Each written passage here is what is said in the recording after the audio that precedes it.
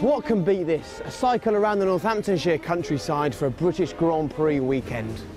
Well, when you invited me for a bike ride, this isn't what I had in mind. Jake, you've gone too fast. And here we are then, Eddie, Silverstone Village, former home of Eddie Jordan. Low gear, come on boys. Oh man, David, you're the only one not out of breath. Problem with you two is you never see eye to eye. Should we knock on the door, EJ? Old time's sake, see if you're still welcome. They might have found a bunch of dry rot after you sold it to them. We only wanted to check that Eddie Jordan left the house in a good state. Very much so, yeah. Right. Hello, Silverstone!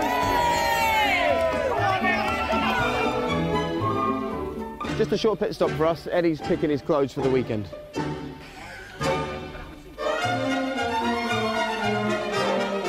So, welcome then. Here we go, British Grand Prix. Yes. Another win for Vettel. Well, let me just check out this. That's fantastic. See you later. I think it's as much the experience as it is the actual Grand Prix itself. You still got your pyjamas on, lovely. Here we go then, guys, the 2011 British Grand Prix at Silverstone. You know the thing that I really love about coming underneath this Welcome to Silverstone bridge?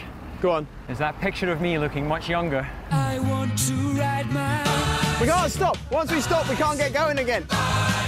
I like to ride my bicycle, I like to ride my bike.